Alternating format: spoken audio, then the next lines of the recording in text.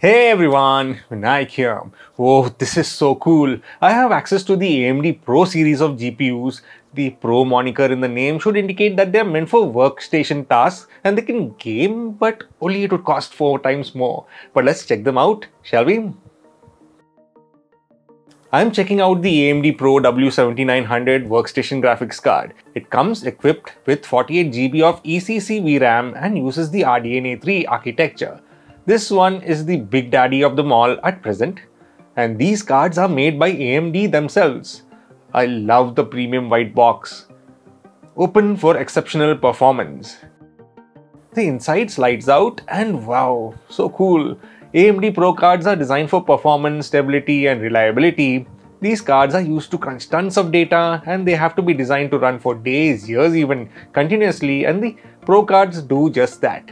Remove the cover on top and the card looks so beautiful. I love the chrome accents on the card and it has only one fan on the side.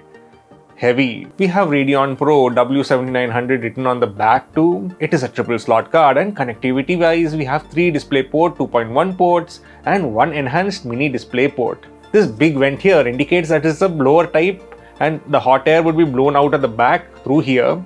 And there are 2 power connectors on the side which are both 8-pin. Here's the connector that goes onto the motherboard which is PCI Express 4.0 ready. And here's the back of the card. Specs wise, the W7900 uses the RDNA 3 architecture, has performance of 61.32 teraflops, comes with 96 ray accelerators, 864 Gbps memory bandwidth using a 384-bit memory interface with a peak 295 watt TBP or total board power. It's designed for workstation applications like architecture, construction, film effects and animation, AI computation. The drivers are certified. There should be no stability issues which are required in a work environment as downtimes cost money. Load up larger 3D models, multitask with ease, handle decoding heavier raw media, run larger displays, compute complex simulations faster. That's what AMD Pro cards bring to the table. Stability and reliability are a priority for AMD Pro GPUs. So supported technologies are AMD Remote Workstation, AMD Software Pro Edition, AMD Radeon VR Ready Creator, AMD Infinity technology for the professionals. Now AMD Remote Workstation, you can access your physical workstation from virtually anywhere with rich graphics acceleration via leading remote visualization tools.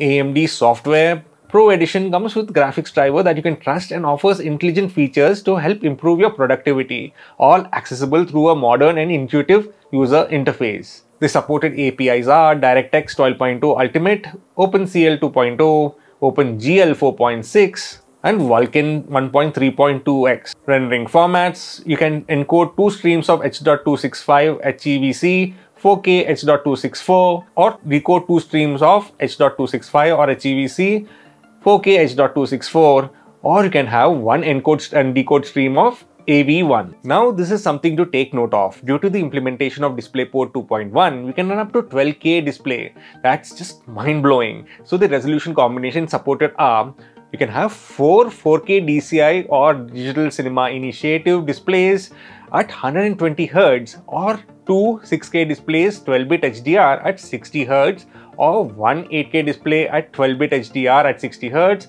or one 12K display with DSC. So I don't have many professional workstation class workloads to run on these cards, but let's see what we can. To take advantage of this card, we need a CPU that can push the data to it fast enough. So for the testbed, we have the AMD Threadripper 5975WX, 128GB of RAM, Samsung 980 Pro 2TB NVMe SSD, the Asus WSWRX 80E Sage SE motherboard to tie them all down, and the 1600 watt PSU to power the whole thing. Running DaVinci Resolve and Adobe Premiere benchmarks which are not dependent on the GPU per se, they do take advantage of the hardware encoder and decoders. The hardware decoders are available on chip for H.264 and HEVC, also called H.265 for encoding and decoding. I ran SpecuPerf 2020 benchmark, which is the worldwide standard for measuring graphics performance of professional applications running under OpenGL and DirectX application programming interfaces. And these are the benchmark results. Puget Bench allows for benchmarking software like DaVinci Resolve, Adobe Premiere, Unreal Engine, Blender with repeatable and consistent tests. So that was the W7900 workstation class card by AMD. Would you be picking one up?